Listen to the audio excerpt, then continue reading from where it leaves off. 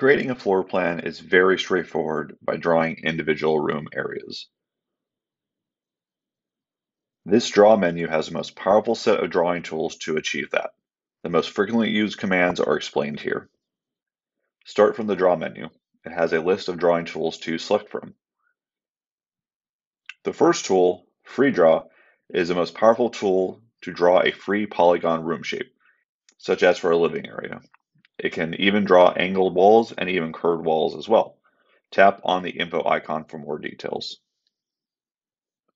The Room by Size tool draws a rectangular room by keying in the width and the length of the room, if you already know the measurements of that room. Your third option, the Rectangular Room tool, draws a room by tapping and dragging with your finger. You can draw multiple rooms in a continuous mode. Tap on Done at the top left corner to exit the mode.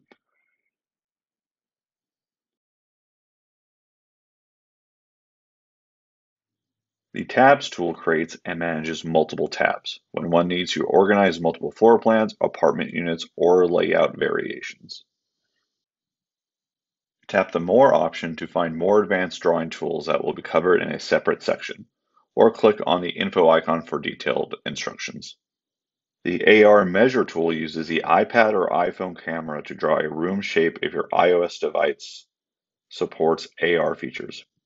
Feel free to play with that if high accuracy is not a necessity. AR tools are generally accurate within 5% of the true square footage, but can vary because of device and room shape. Last but not least, the laser tool icon at the top is for connecting a supported Bluetooth laser meter for wirelessly transferring measurements to the app. Currently, it supports Leica Disto, Bosch GLM, DeWalt LMD, Bluetooth models, and Moser devices. This great function does require a paid Pro upgrade. For complete tutorials, tap on the tutorial link from the Account menu.